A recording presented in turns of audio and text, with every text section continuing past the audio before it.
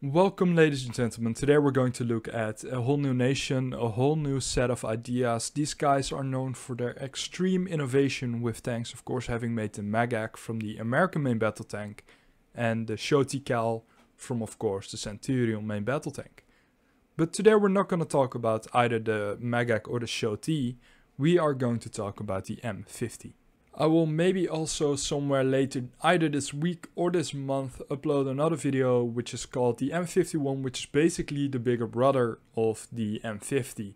If I would have included everything about the M51 in this video, which was on the table, this video would have become way too long. So we decided to make two videos about it, and yeah, that's why we did it. Anyway, both these tanks, so the M50 and the M51, are sometimes referred to as the Super Sherman. And the Super Sherman is actually a name given to it by a newspaper from around the time. So in official documents, it isn't actually called the Super Sherman, it's just called the M50 or the M51. The story of Israeli tank ambitions actually began before Israel was even a nation back in January 1948. And this is because they tried to buy 50 T-17E1 Staghounds, but this, well, eventually led to nothing. But once it became apparent that they had to start fending for themselves, they started to buy some older World War II era equipment. And one of the most common things they bought was, of course, the Sherman tank. The first formal purchase, I'm saying formal because they bribed a couple of British officers to get their first actual M4 tank. But the first formal purchase they got for the M4 tanks were 30 M4 105mm. But funny enough, these M4 105mm weren't the first tanks to be converted to the M50. The first tank which was converted to the M50 was the M4 A4T. And this one was only bought in the early 1950s. The idea to create a very powerful Sherman version arose back in the early 1950s, and this is because they started to look at other tanks. So one of these other tanks is the AMX 1375. They were impressed with its main armament and with its mobility, but not so much by its protection. So they started to think, okay, what can we do? So the idea eventually arose to put the 75mm of the French in a Sherman, and that eventually was a success. The first tests for the M50 were conducted back in 1955, and it proved to be a failure. I mean, there were a lot of issues, and these issues were eventually ironed out, and towards late 1955 it eventually was accepted by the Israeli Defense Force. Early on it proved to be a very formidable vehicle, of course being used in the Suez Canal crisis, only the Aleph version, and from the Six-Day War onwards, it was only the BAT version, and it was used in three major wars under Israeli command at least, so that was the Suez Canal crisis and the Six-Day War, which I just said, and of course the Yom Kippur War in 1973. But of course, like most other tanks, eventually it's not strong enough to keep up anymore with the new stuff and it gets phased out of the army. This happened back in 1974 to 1976, and then eventually it gets given away to, for example, the South Lebanese, or it gets sold to Chile. During its service time, the M50 went through some changes. For example, the Israeli changed the suspension system from VVSS to HVSS. The way you can spot the difference between the two is when you look frontally at the tank and you see the tracks of the M50 BAT has two tracks. That means that it uses the HVSS system, while the M50 LF only uses the VVSS system, which looks like a singular track. However, this isn't the only difference between the LF and the BAT versions. They also use different engines as well, with the LF using a 400 horsepower R975 engine, and the BAT using the 460 horsepower VT8 engine. It's kinda odd when you realize that the Israeli also never actually upgraded their Sherman tank's armor.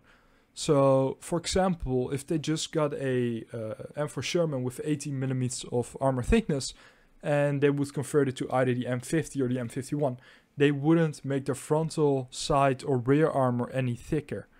And this is kind of strange because they never actually even had the Sherman which for late World War II era standards was still penetratable. So when you're arriving in the 1950s, 1960s, and 1970s, that armor isn't just gonna hold up, which was a major weakness, of course, of the M50 and the M51. Now, another thing that didn't change was the crew layout, so you would still have the commander, the gunner, the loader, the driver, and the hull gunner, which made up a 5-man crew.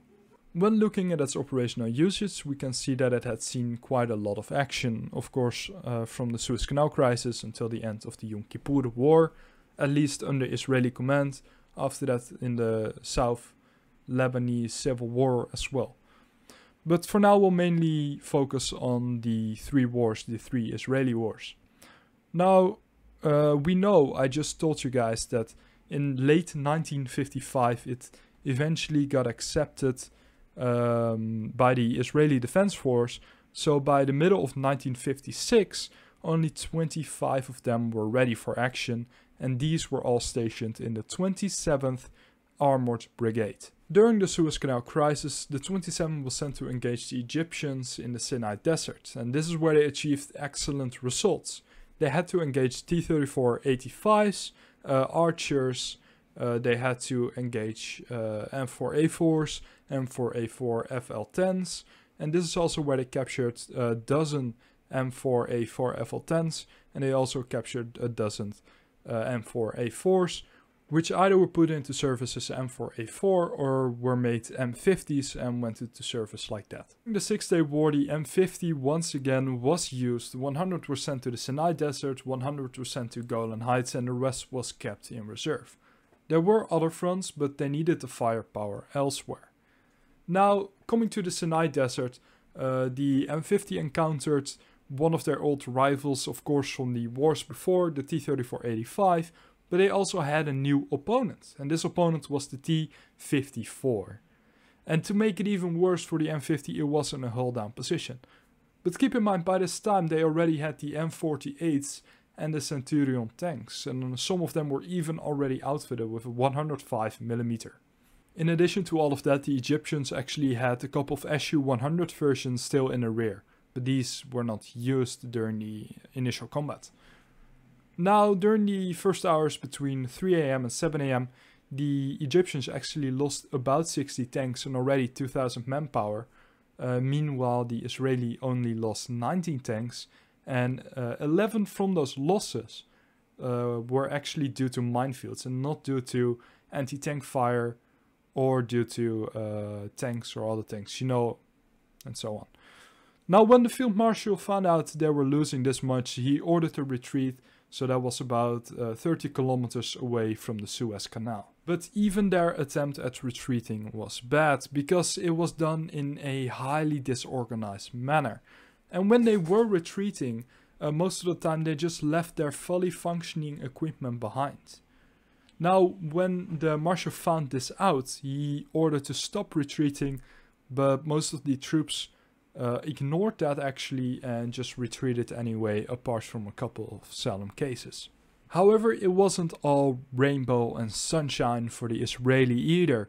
They had actually run out of quite a bit of fuel, especially for their Centurion tanks. So when the Egyptians were attacking with T-54 and T-55 tanks, the task of fending that attack off went to the light tank battalion, and these tanks were only the AMX 1375s. So they had to start fending off the T-54 and T-55s oncoming to them. And as you might expect, especially with such little armor, it turned into bloodbath for the Israeli. Not a single T-54 or T-55 was actually destroyed by the AMX 1375s.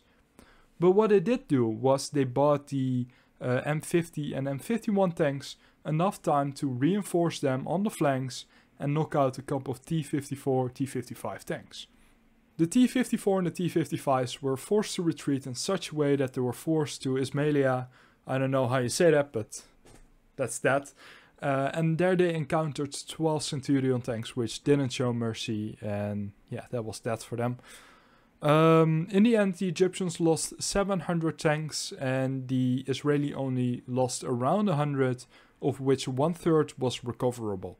On the Jordan front, 6 M50s arrived, and they were immediately greeted with fire, and one of them was actually put out of action due to the fire of an M48 tank.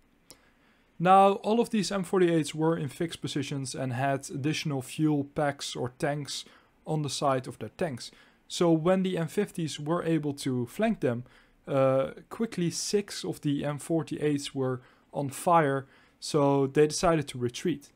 But in their retreat, they lost about 11 more tanks due to mechanical failures.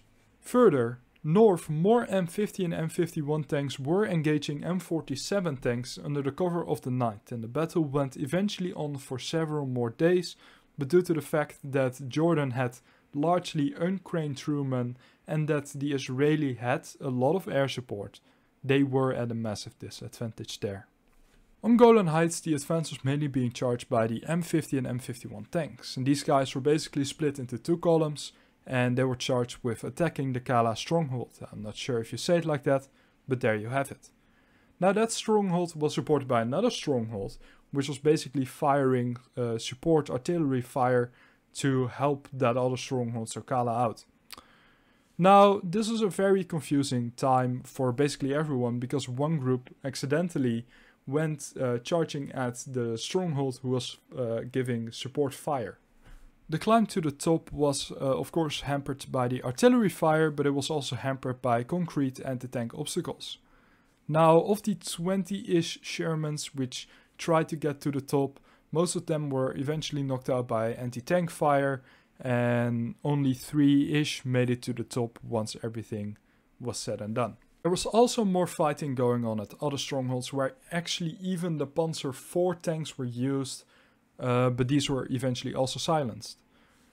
Of course, like always in war, also like I previously said, not everything always goes according to plan, and this was also the case once again. For example, 28 armored vehicles, including 9 M50 tanks, went accidentally the wrong way and were all knocked out.